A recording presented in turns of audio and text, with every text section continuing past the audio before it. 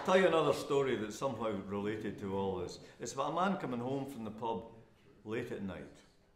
In his back pocket, he's been out all night, he's been having a jolly good time, and in his back pocket he's got a half bottle of whiskey, and he's coming home, and his wife's upstairs, as Robert Burns said, nursing her wrath to keep it warm. So here he comes. He gets to the front door with his key, manoeuvres it into the keyhole, takes his shoes off, creeps in, trips over the hall carpet, falls on his backside, and he hears crunch.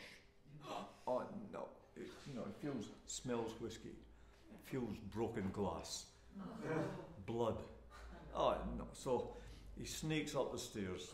I'll have to demonstrate this.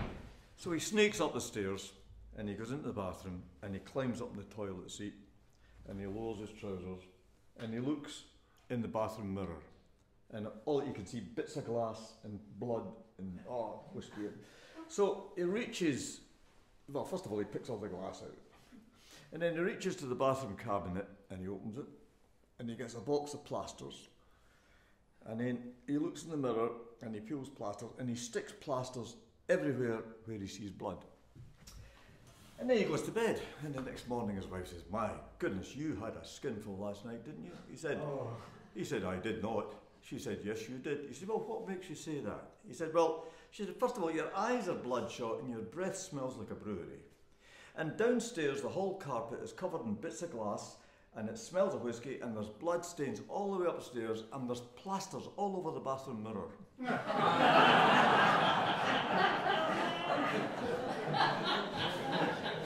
Right. So I'm going to go on now to following all the themes of folk music. Here's romance, right? And this is a song called "The Deil in the Lum," which means the devil in the chimney. And it's a story about a man who goes courting. It's a common old story, this. A man who goes courting. And he's courting with remarkable success in this case. The only complication is she's married to another bloke. And everything's going swimmingly well until hubby comes home unexpectedly in the middle of the night, right? And then where's he going to hide? So, I don't know how you would manage this, but anyway, what he does is he hides up the chimney, which is something you could do back in these days, you know, big chimney. So he hides up the chimney, which is a fine thing to do on a warm night.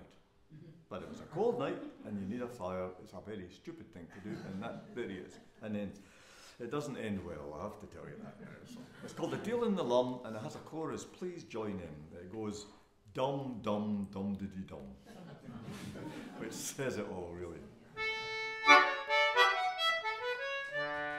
I'll sing ye a sang it'll please ye all will, concerning a lassie in Glasgow did dwell. 'Twas sweeter she had and she often confessed she didn't win with tune and them she lood best. Dum dum, I did dum.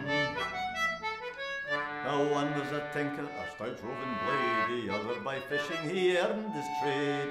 But Jock was the first that did marriage propose, by which means a tinker and he became foes.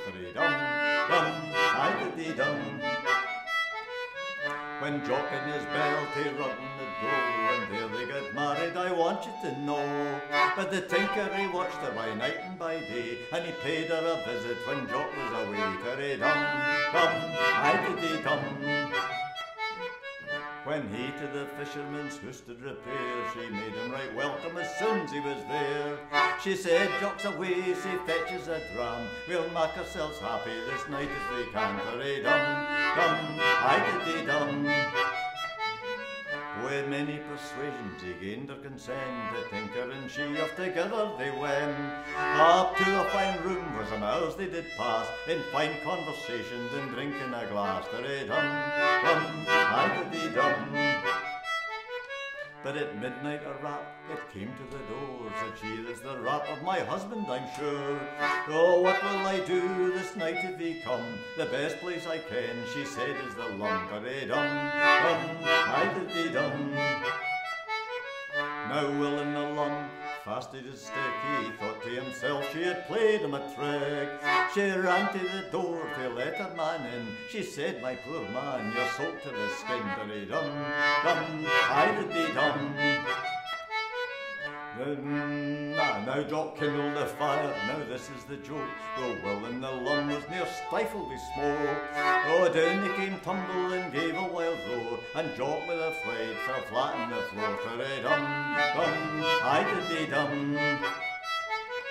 Will took to his heels, away he did run, off he'd with the smoke he had got in the lum.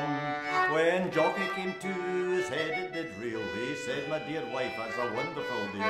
Dum, dum, I did they dum. Now Jock and his wife, and I love to agree, will never comes round as all sweetheart to see. And Jock never grumbles when Hamey does come, for fear of the deal that fell in the lum. Dum, dum,